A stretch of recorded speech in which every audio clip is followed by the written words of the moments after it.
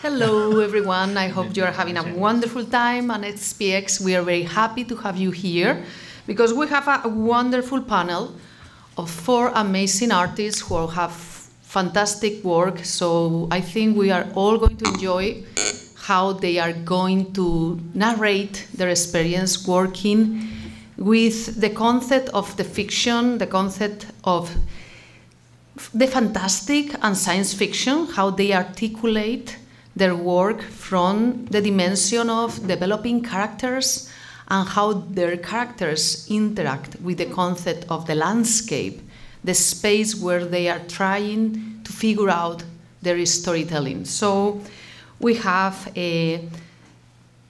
Tyrell Waiters, Casey Nowak, Hannah Templer, and Julia Gootzeit.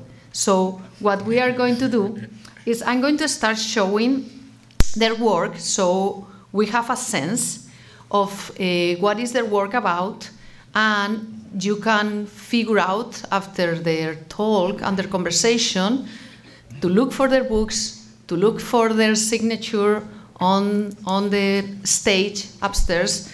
And in the case of the work of Tyrell, we are going to discover the character of Vern. And as you see, the concept of the Custodian of the Universe is going to be linked, I think, with social class, and a character who is trying to find himself in a very similar society of ours today, where young people is out of work, trying to look for their life.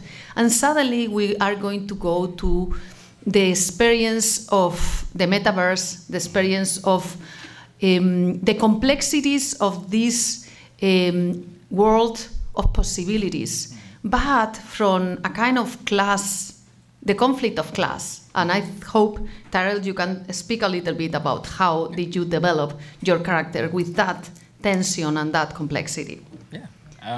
When it came to creating Vern, I kind of based Vern similar to myself because I was going through a weird situation a few years prior to that, because I originally started my career off working in apparel, and I got my first job working at Abercrombie & Fitch. It was like a really rad job. I was doing all this stuff, and I really wanted to quit because I hated the job. And I did not like how they handled things within the organization. So I wanted to quit, waited around for a few years, and then I randomly just got laid off. And I was like, this sucks. And I didn't really necessarily know what I wanted to do. And I was in a weird state where I was kind of like in limbo, where I either go home and struggle at home and deal with the fact, like, if I go home, I'll have my security blanket and I won't do what I said I was going to do anymore, because now I have all these other people that I could depend on to help me rather than me helping myself. So instead, I stayed, I struggled. I did not land a job for months. I ran through my savings. I was like, this sucks. And randomly, I got an opportunity. I traveled to San Francisco and met my wife and had this whole other experience, and it was like an entirely different world after that. And when it came to creating Vern, I tied all that struggle and all that other nonsense that I was going through into Vern, and it helped me understand like where I wanted to go next from there. Yeah, exactly, because you're giving a human dimension. So that's what is beautiful in all these works, that there is a very complex human dimensions about emotions. So you're going to have the fantastic on the pieces, but you also have the beauty, the literary beauty of the human dimension and that complexities. So just I'm showing some of the pages, the fantastic pages that you work. And then I'm going to jump to Julia. So in the case of Julia, just so everyone can get a sense of each of you, then we are going to keep talking and discuss it. In the case of Julia, it's very interesting because we are going to see 2 women trying to reach, you know, the complexities of discovery. And suddenly one of them is a scientific, and they are going to find themselves in a pit, that the pit it transforms itself to a character itself. So, and it's linked with the tradition of the golem. So you are going back to kind of faith and the construction of the complexities of faith and how nature is going to interact to develop a very new story. For me, it was like a kind of reading The Immortal of Borges, Jorge Luis Borges. So you are trying to reach the relationship with the two people, linking with the tradition of the past and a kind of strange future. So tell us about your two characters and how did you reach that? Yeah, so primarily my work before this graphic novel was autobiographical. So I've done a lot of like diary comics and short memoir comics. So I'm really like used to putting myself in comics. And I feel like for these two characters, it's sort of like two aspects of myself. It's a couple, and one of them is really interested in sort of like scientific discovery, and one of them is a lot more, is just sort of like tagging along and has a lot of sort of like emotions along the way. So it's sort of like a rational and emotional character. And in a lot of my like diary and memoir comics, I use sort of like abstract shapes to kind of like amplify emotions or explore emotions. And in this, like, it was really taking that landscape that they're in to kind of like amplify their feelings and their like struggles, and you know, taking that literally so that the soil that they're in is actually like reacting to them, and sort of exploring like emotions and their relationship through that. So good. And how did you came with the idea of naming the golem? So so I'm Jewish, so I grew up with the idea of like a golem, of like knowing the story of that, of this sort of sentient land that you can inscribe things into, and it'll like sort of like help, but can also sort of like backfire depending on what you inscribe into it. And sort of simultaneously, I came up with like a lot of times I work with visuals first, so I had sort of like visuals of like landscape having anthropomorphic aspects, and I was like, oh, this makes sense, and those two sort of like ideas combined. So yeah, so it's very interesting because with Tyrell we are going to end in a building. Mm-hmm. So and with you we are jumping to the landscape, mm-hmm. and both places are mm-hmm. touching the characters, making the characters react. Mm-hmm. Yeah. Then we are going to move to Cosmoknights. So in the case of Hannah, we are having like a choral setting of multiple characters interacting. And for Hannah, the complexity of how to fight the patriarchy from the space of a society in the future. It's a futuristic society of many planets. And start with two, so we are with the previous pieces, we are in the present, and things are happening in this present.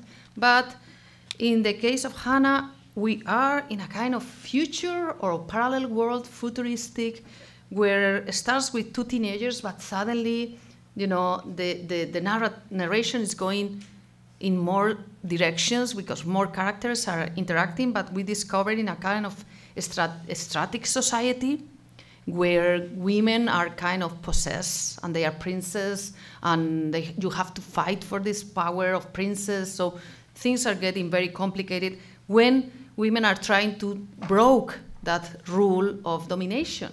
So tell us about how you put together that society. Sure. So Cosmoknights is a space opera. It's very campy. It's very fun, action-packed. But it does, yes, as you said, it starts out with two teenagers who are best friends, and the world does feel very familiar. It feels like it could be taking place on Earth. And my goal with the beginning of the story is to make it really just feel like, oh, these are two teens hanging out. But there are clues that this might not be our world. There's two moons in the sky, and then there's spaceships landing, and you quickly realize, oh, this girl is a princess. Like, there's much more to this world. And so I really wanted to create these. The main character, Pan, the protagonist, is someone who really is a fish out of water. Like, she is someone who is discovering her world at the same time we are. She comes from a very, like, small planet at the edge of the galaxy, and she helps her best friend run away when she's a teenager because her friend doesn't want to be married off as a princess in these big cosmic jousting matches with jetpack armor and, again, super action-packed and fun. And so the world kind of unfolds from there, and Pan becomes this, this girl who's works in her dad's auto shop on this little planet to someone who runs away with these 2 women mech fighters and discovers her universe, and we kind of discover the universe alongside her as she's also discovering kind of her gender identity and her sexuality, and So we suddenly see these complexities. So there is social issues, there is also fantasy elements and there is also medieval structures on the fights and how they are trying to figure out the reality on all these complexities. Then we are going to jump to Casey, and in the case of Casey, is working with a kind of medieval society or fantasy society, where the relationships of fear, of failure to the communal group is very in deep, and also is very emotional. So we see kind of a theatrical relationship of thoughts and emotions. It's very, very interesting because we see all these communal groups, how they interact, but how the characters feel. So it's tell us about. I love your reaction for one, Bodyseed takes place on another planet, and it's kind of like she said, it's kind of like a medieval setting, and this chapter. Well, okay, so it's hard to talk about Bodyseed for me for some reason, but and I'm always like, that's a good thing, that means it's good or something, but it's really kind of about the relationship between your body and the world around you, and it's about the way people affect one another, and it's also about the fact that no one can read another person's mind, and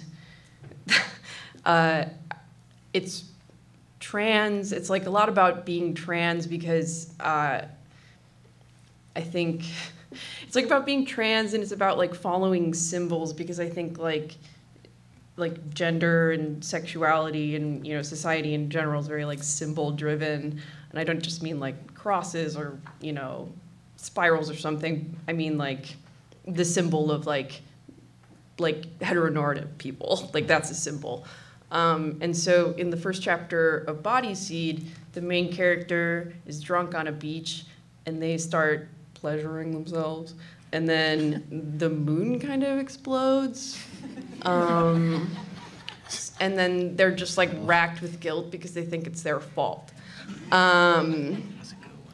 So I felt like a genius.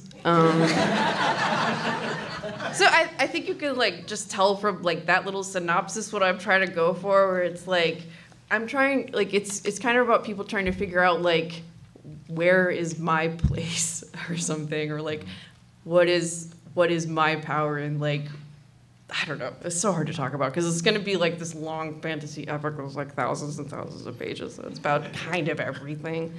But that's what the first chapter is about. Mm-hmm. And what we see in the 4 pieces, there's the concept of commitment to society, trying to understand themselves, and we see in both in the 4 works like how in the development of the characters they try to look for answers. So they all our work is trying to look for answers. So I will go and ask you, all of you, what do you want the reader to get? Which things which words, which ideas for you are the most important of your pieces for the reader to get?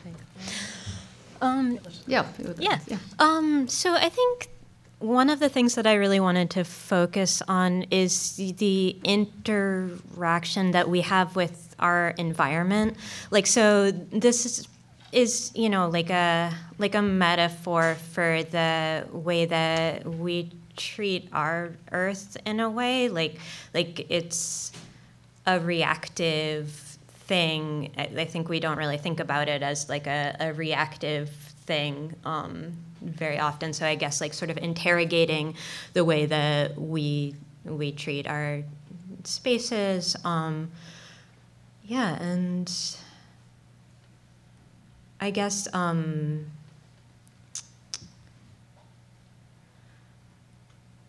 So sort of the way that our like emotions tie into that kind of, I don't know if that like makes sense, but in the story, the protagonist Thea, like the more sort of like violently that she reacts to the environment, the more violent the environment acts towards her, and the sort of like the like interconnection of those things, where she's like she's like a part of the environment, like it's a reflection of her, and yeah. So this is in this story. It's like a sci-fi like thing, but it's a metaphor for how we are with the way that we interact with our spaces and the people around us as well. Good. Tyrell? Yeah, when it comes to Vern, I think it was more like self-discovery and exploration. I think a lot of us we set goals for ourselves of like what we want to do in life, and you set that net so far and you try to achieve it by any means possible. But sometimes that path you're trying to go down is actually not the path you were meant to go down. And I've learned that the hard way, where it's kind of like a moment to actually take a step back and breathe for a moment, just to really view what's in front of you rather than what you think you see. And that's literally what Vern is going through, where he gets tossed into a situation that is told is one thing, but it's actually not that at all. And you have the one person that a lot of people don't really put a lot of respect on anymore, which is your elders, who've already walked that path that you're already going down. And this elder, which is his grandmother, is explaining to him, like, listen, what you think is what you're supposed to be doing, that might not be it. Like, the universe has a plan for you. You just need to be patient and, like, watch it come to you. And that was, like, an experience I've gone through personally, where I thought I knew exactly what I wanted to do. And that's like that old saying, like, tell God your plans and watch him laugh at you. And that's literally what Vern is going through, where he's going through all the stuff that he never imagined would ever happen. And I think that's, like, the beauty of it. So I think when a reader reads it, it's one of those things of, like, you might catch yourself thinking, like, oh, all right, I thought I would be a doctor, but now I'm doing this over here. So I think that's the beauty of it. Mm-hmm. The mystery of life. So. Exactly. Exactly. I'm really obsessed with a few things. First of all, I'm obsessed with like the existence of life and the existence of the human body and the existence of the human brain, and the fact that it can make choices, which is completely unique. I'm obsessed with the interpretation of the body, like what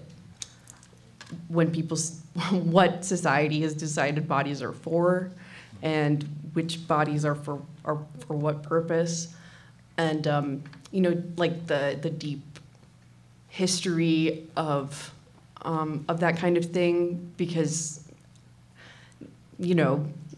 humanity was so ignorant in its infancy, and you just take whatever you see and you ascribe meaning, and that is so incredible to me. Like, I'm really obsessed with humans and pattern recognition, and I think obviously that goes into gender as well. And I think there's so much to be written about gender that hasn't been written yet. I get really excited about that, and there's like so many interesting new perspectives these days on it, and that's anyone who thinks that's not totally cool is not going to be my friend.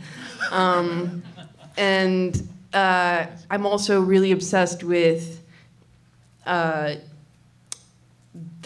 difference between the person you are inside and the person that you project, and how whoever you are is a combination of those things, and how whoever you are is a combination of who you are and who people think you are. Like, I don't know, I find that all so fascinating. Like, images, like there's the real thing and then there's the image of the thing, and it naturally deforms the thing. You know, I just think that stuff is so incredible, and that's just what I'm playing with in Bodyseed, just having fun with all of that stuff. You mentioned Borges earlier. I'm extremely inspired by Borges. Every time I read a Borges thing, I'm just like, the universe is so full of mystery and it's amazing. Like, yeah, highly recommend. So in terms of kind of what I want to do with my book, Cosmoknights, I mean, at its core, it is a very personal story, which is really funny to say because it's set in space and it's got like space jousting and princesses and royal families and planets. But it really is about being a queer individual in a world that was built without you and was built like without considering you, and kind of how to navigate that as someone who doesn't fit in that system. And so, you know, it is like very on the nose. Like, there are these jousts for the hands of princesses, but these two lesbian mech warriors are fighting to free the princesses instead of win their hands in marriage, and they whisk them away to like free them on a faraway planet. And so it's the story of this young girl who not only has her Ring of Keys moment when she meets one of these like lesbian warriors and is like, wow, you're hot, but also she's discovering like her like a greater purpose in her life, which is a very, I came out really late in life. I came out at 27 and I was actually already married to a man. And so I had this like really wild year of like separating myself from like heteronormative expectations and the way I was raised in a really religious family, and kind of discovering like, wow, none of this has ever fit me. And I had to fight really, really hard to get out of that. And I almost likened the very campy like jousting in mech suits. It really felt gladiatorial, like getting out of a like really bad situation. And so, yeah, basically like the story is also very personal for me, kind of talking about someone who not only is discovering sort of their sexuality and their gender identity, but is also discovering their purpose in life. And those things are completely intertwined. And you know, the direct action of like, we're gonna steal these princesses and like destroy the system or whatever. The energy behind that is just very, very personal. And also it's the story I would have loved to read when I was 13 years old. I was like this kid who was totally gay, but totally repressed and had no idea what I wanted. And I would have just loved to read a story where like the gays are doing cool stuff in space. Like, that's just fun. It's great. So we are discovering the mystery of creativity, because all these stories are fiction. There is all the element of science fiction, but at the same time we see all the emotions behind this creativity and the way they narrate their characters and they project their own emotions. So it's why they read so well, because you engage with what they feel, you believe in what they feel, because it's part of their creativity. So there is a lot of beauty on the narrative dimension of these comics, but there is also a lot of beauty on the craftsmanship, on the artistic dimension. That is the wonderful thing of comics, that we have different levels of pleasure when we read. So now let's talk about that creative dimension, that beauty of the page. So we are showing images, and Julia can tell us about how do you craft these wonderful pages. Yeah, thank you. So like I was saying before, a lot of times I start with the visual aspect. Like, I just start drawing, and that's how like I come up with ideas and longer pieces. Like, I feel like I'm one of my big like comics heroes is Linda Barry, and she just like wants you to just like just keep drawing, like trace something, draw something, like get your hand moving, and like it will kind of tell you where to go. So it was really like I was actually working on a pitch for a different project that was way more like grounded, and this was kind of like a side project that I was doing. But then I was like, oh, like I really don't like working on the pitch as much as I like doing this. Like, so I kept going with this, and just like, like doing the meditative swirling lines. Like, I feel like for me it's almost like an anti-anxiety thing to just like do a lot of like line making, and then like the shapes appear and I'm like, well, what is this about? Like, how can I like put this into a story? Like, what are these like anthropomorphic blobs? Like, what happens if they're like in real life? Like, what would that mean? What would it be like for characters to interact with them? Like, what is that story? So for me, like, it really stems from like the need for me to be like constantly making marks, and everything else kind of just follows from that. Mm-hmm. And with the page, like for you, like the medallions, because, there's elements that are your style, and also the perspective, how you work with different perspective on the line. Yeah, wonderful. And now, Tyler, how did you work the page? Here we have this beautiful page where you transform. How did you sit to work the pages? Tell us. I'm a weirdo. I'm pretty odd when it comes to actually working on a page. So with Vern, this one's going to be weird. I worked backwards. Oh. Wow. So I originally drew everything out in an entirely different style. When I was approached about the actual project itself, I asked, could I do it again? So I started from scratch with the book. So I normally never sketch anything. I don't do any process work. I don't do color theory. I just go. That's why I said I'm odd. So I just hit the page and I go running. So I don't use reference. I don't follow anything.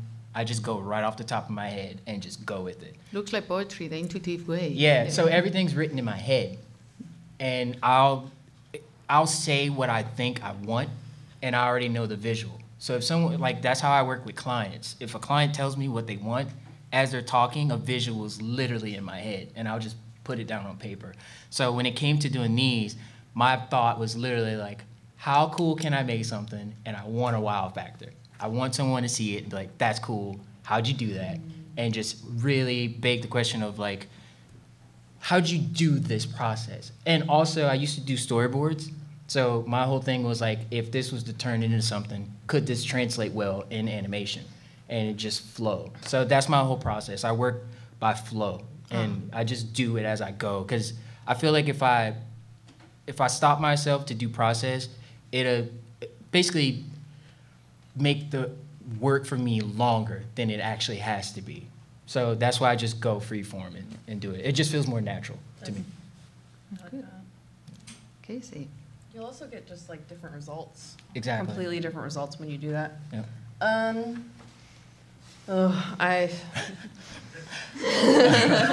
This chapter was like a real labor, but I actually I drew the whole thing really tiny first, and then I blew it up and I traced that. But this whole page in particular, I drew a couple of times. I was really trying to get this character right and this whole scene to be natural.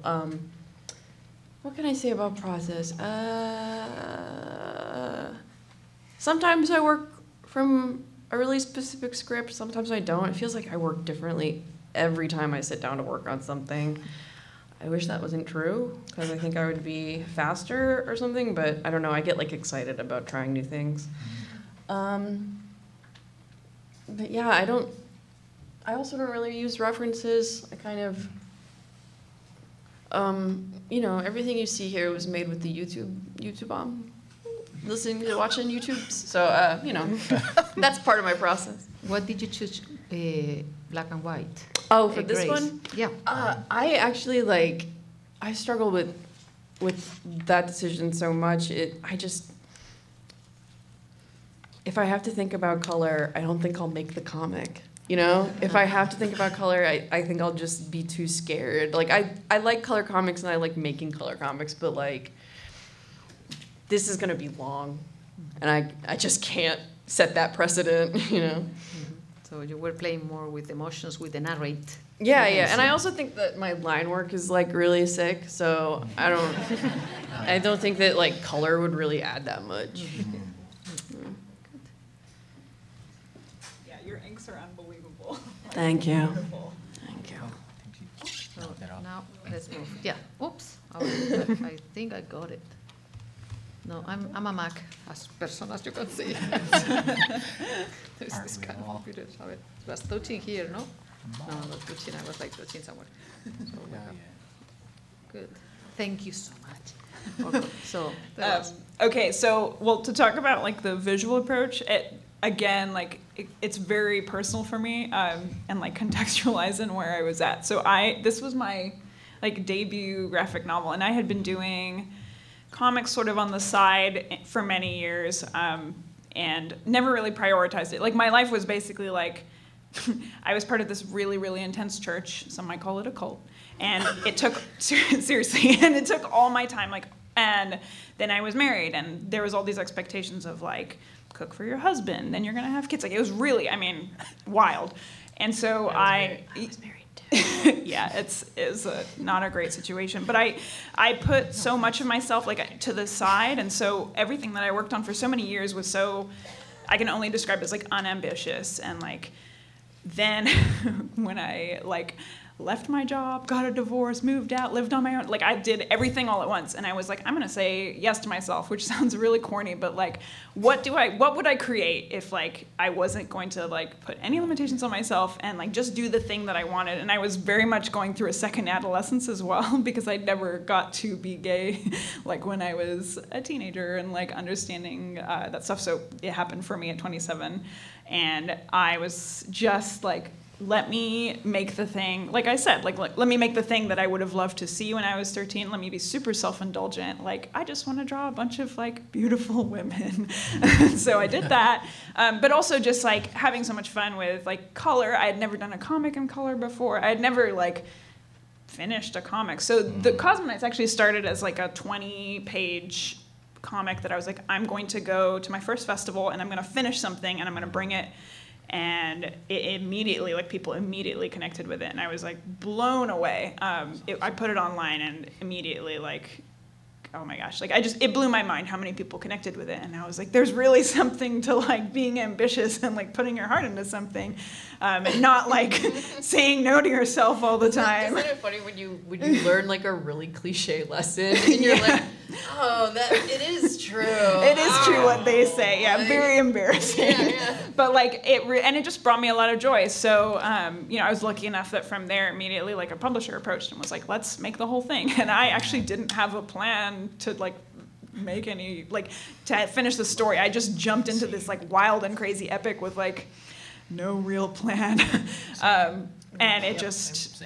It's been really amazing. So again, the art is very much like I'm very inspired by a lot of like Atlantis, the Lost Empire, and Treasure Planet are my two favorite movies. Oh my God, Treasure Planet. Yes, yeah. It's all like I just returned to that and was like, let me use like all the colors I want to and draw these like wild spacescapes and just like really let myself like have a lot of fun and not overthink things and not put constraints on myself that are ridiculous. And that's. Jimbo. Yeah, exactly. So Treasure Planet rules. It's a great movie. Atlantis sucks, but that's fine. So Hannah's opened the box of influence. Like which are your influences, and which things do you find dialogue? So it can be comics, can be movies, can be books, can be traveling experiences. Yeah, so when I was writing this, I think there's like two books that I read that were really influential that I like really loved the feeling and the vibe of. One of them is Piranesi by Susanna Clarke, which is like this awesome book about like a parallel universe where there's just like endless corridors and like there's like an ocean inside, and it was just like a real like world building thing where it was like I've never like thought about a world like that, and also like you're kind of like in the mind of someone who's like also trying to figure it out, so it's sort of like looking at it from like a scientific like note-taking kind of like way of trying to figure out this world. And then also the like Annihilation by Jeff Vandermeer was like, I love that book, and the Southern Reach trilogy, and that's like also kind of a like there's a group of scientists like exploring this like weird happening of like these sort of like animal and plant things that are just real strange, and they have like human cells in them, and it's just like in both of these books like they don't really like it's not as much about like why is this happening, it's more just like looking at these like weird phenomenon and being like trying to like wrap your head around it, and the like I guess I didn't really like think when I was doing Golem Pit, like specifically about that, but like looking back, I'm like, oh yeah, like I was reading those two things, and like it just like made its way into it, like this like weird phenomenon that people are exploring, and I just like love. Like, I love weird things, or like when there's like a piece of literature that like presents like a world or something that I haven't like seen that anywhere before, and I haven't like thought about that, and just sort of like that, the excitement of that, and like how to create that, and you know, I created a world, and like maybe it does some of those things or not, but yeah. Mm-hmm. Thank you. For me, I wanted to explore kind of like the unknown, technically. When I was creating this, I like I said again, I'm a little odd. I tried not to follow anything. I do that too. Yeah. I do that too. And the reason for that is I keep my slate clean. Therefore, I don't really try to mimic or copy or take something from anyone else. I want anything I'm working on to be mine. I get like nervous about it. I'm sorry. No, I get where you come from. And I think during this process was like, how far can I actually push the envelope? And the reason I think in that manner, when I worked in apparel, they have a set limit of how you are meant to design something. And I met a boss at one point where he was literally like, I'd rather see how far you go to tell you stop rather than me tell you stop and you don't want to go. And now that's how I take everything in. I push as far as I can. So when it came to creating the world, I was like, well, I want to jump through universes. I want to go to planets. I want to explore the unexplored. I want to try to figure out things that I think, because I'm a conspiracy person, I love it. I love stuff like that. It really gets my blood pumping. So I was literally like, okay, well, what could I push? And even when it came to Quasar, the company that Vern works for, I had a whole backstory. So when I was talking to Nobrow, I broke it down. I was like, listen, this place called Quasar, it exists, it's in Florida. It's basically a mock-up of, like, NASA is basically a backup plan because Quasar screwed something up. NASA basically came in its place, therefore no one knows about Quasar. And it was like a really cool concept where it's like, well, what if there was a NASA before NASA? Like, how does this work? And then it's like all these unexplored territories that you could touch. So it's like a world within a world that you could go. And it's in Florida, and Florida's a world within a world. It's, come on, you got Florida. Yeah, and I'm from Florida, I'm weird, so I get it, you know, and I wanted to put that out there and just have something be explored and have a reader read it and wonder like, oh, what else could be here? And that's why it's based in the multiverse. So I now could expand that anywhere I want, and that's what I'm working on now currently. Good. When it comes to influence, I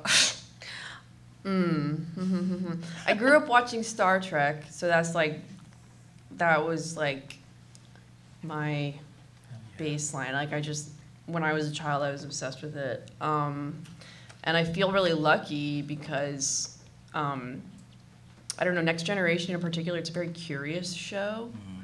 It's always like posing these questions. I don't know, it really made me who I am in certain ways. Like, I don't know, like just there's like an open-mindedness to it, you know, I don't know. DS9 is actually my favorite because things get a little more complicated and it's more about like people interacting. But anyways, when it comes to Bodyseed, it's funny because there's this movie called Hard to Be a God, and I've never seen it, but I've seen the trailer and I've read the synopsis. That's okay. And like that was enough. I was like, the trailer is unbelievable. Like it completely blew my mind when I was in college. And like in the same way that like the Human Centipede trailer did, where I was just like, it was it's seriously just like, wow, I have never ever seen something like this before. Like Hard to Be a God is about it's set on an alien world, and it has like a medieval society, and people from Earth have come to the medieval society to try and rescue the intellectuals who are being like, I don't even know because I haven't seen it. So someday I will. But there's also a book called The Book of the New Sun, which it's a quadrilogy, and it's kind of similar. It's set in the very, very, very far future, and it's about a torturer. And what else can I say about it? I don't know. It's great, and I read that, and there's some blurbs on the back that mentioned Borges, which is how I started reading Borges. And then Borges led me to Umberto Eco, and I read Foucault's Pendulum a couple of years ago during a manic episode, and like my whole obsession with like symbols and like like I said, like the real things versus images of things really comes from that book, which is phenomenal. It's not even really sci-fi, but yeah. And Italo Calvino, that's another one. Yeah. Well, I spoke a little bit to a couple of my influences. Obviously, Treasure Planet and Atlantis, classics. And honestly, I think I have like two. When I started doing comics seriously, which was like maybe 2016, I feel like I just got overloaded with like all my peers and the incredible work they were doing. And so like a lot of my like more current influences were like Sam Alden was like a huge influence for me. And Sam Bosma, obviously. I also really love the colors in this webcomic called Cucumber Quest that isn't around anymore, but fantastic to look at. I just remember like sort of opening my mind to all this stuff that I had just not like really even thought about, and it just like overwhelmed me with influence just visually. But then also I am very much trapped in 2003, and I think that's for many reasons. I was 14 that year, and that's a time when your brain is like sucking in a lot of influence. So like The Matrix, but not the first one. Matrix Reloaded specifically, very influential for me, very important movie. Yeah, I saw it 7 times in theaters. So the part with the pie or the cake or whatever. I was really interested in that. That's one of the, like in retrospect, that was awesome. It's a wild movie. Monica Bellucci's in it, and it influenced me a lot. Also, Titan AE. I don't know if people remember that movie. Hell yeah. So that's a great, just like I love that. And I think what happened is I really love that era of movie and film. Like that, there was a time when like we had The Mummy and like all these like action-packed, very like corny, campy adventure, but they were very unapologetic and very fun. And I think we do occasionally get films like that now, but there was when we do, it's always like, wow. Yeah, no, exactly. It sucks. It sucks how it's like so rare now. Yes, exactly. And I love them because they are very self-indulgent, and I just like, that really, really influenced me. Like if I just want to make something fun that like doesn't feel like, I don't know, I do love to like think about my work, and I do pour a lot into it, but I also just really love to have fun with it. I mean, life is short, like let me have fun. So that really drives a lot of my work too. Yeah. Mm-hmm. Fantastic. So we are learning a lot about this amazing work that I hope you go upstairs and get all of them with their signatures, because it's a unique opportunity. So I'm going to open up for 1 or 2 questions because we are short in time. So if you have a question, you have to go to there's the corners. Is anyone having a hitting question? If you don't, I can drop another question. Hello. But there is one question. Wonderful. Yeah, this is for Julia. Have you read Junji Ito's Spiral? Because those images from Golem Pit 224 just seemed very reminiscent of like abstract concept that you're not quite sure what it is, or. I should. Like, people have brought that up to me, and I have not yet, but I will. An animation's coming up. Yeah, it is. We have 5 minutes for another question. Dun, dun, dun. Because we are recording, is why you have to speak to the micro. Sorry, I should have come around first. I wanted to know about how creating other worlds and sort of inventing kind of fantasy sci-fi worlds allows you to explore things you want to talk about in our current society and worlds. Hell yeah. For all of you, of course. In a short response. Yeah. Condense. Yeah, I mean, I think for me, like, environmentalism and like the constant crushing fear of like climate change, like, is something that like I'm like, I don't know what to do about it, but I can like make this and, you know, at least talk about it. You go. I think that people are. I don't blame social media. Don't think this is a too much phones thing. I have a real fear of people being isolated. I really get stressed out thinking about people being alone, and I think that kind of isolation can lead to, you know, violence, fascism.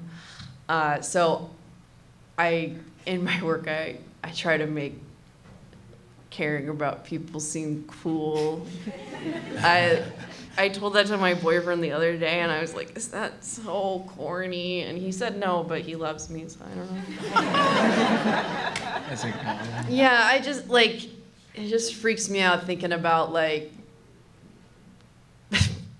I'm just going to keep repeating myself. Freaks me out thinking about people being isolated, that's all. You go. Sure, yeah. For me, I mean, I found it like a good vehicle to use as like anachronistic sort of like medieval jousts, but set in space, because it feels very familiar to have like really antiquated like laws and like this system that it doesn't really work for anybody except very, very wealthy people in this universe. Hey, this all sounds really familiar. So like, it just made a lot of sense for me to kind of have like this universe where there is a lot of advanced technology, but like who gets access to that and who benefits from that and who lives outside of that world and has to kind of function on their own sort of terms and figure out like how to navigate this world that was built without you. So it made a lot of sense. Yeah. Yeah, and I think for me it was more of like understanding, well, no knock to anyone, but most people's attention spans are really small nowadays. So it's like visually, how can you create something that's visually stimulating and with a story that can easily adapt within one span where someone reads it, they automatically click, and they may not get it, but as it goes on, they'll catch it. And I also talk about environmental as well because I think it's important. And for me, it's like, if it doesn't attack from us, it would also hit the younger generation at some point, and they might get it and then take that and run with it. And I think that's the beauty of it, personally, because even with visual books, an adult loves it, but a kid will love it even more once they actually get it in their hands and actually understand it more. And that's what I wanted to get at with what I was doing. Yeah. So we have very short time, like 2 minutes. So I would like to know 2 words. One word that define your comic and one word that define, like you come out, your relationship with comics. Your comic and your relationship. That's hard.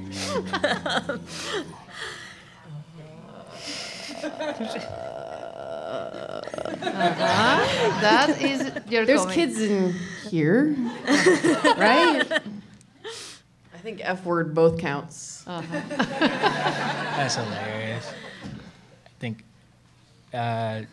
stimulating, and I would say, geez. I don't know. I would say journey. Than anything. Yeah, for my comic, I think eerie. It's an eerie comic, and for my relationship to comics, it's just adoration. I just love comics. And for me, it's joy and unapologetic. Like those two things are the combination. Yeah. Friends, that's another one. Fantastic. And with this beautiful panel of fantastic artists, I say thank you very much for this honor and opportunity. Thank you.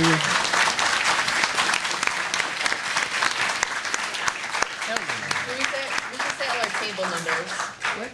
Ah, yes, please say. I'm everyone. at W28A. W76 through 78. I-12A? And I'm at H14B. Nice.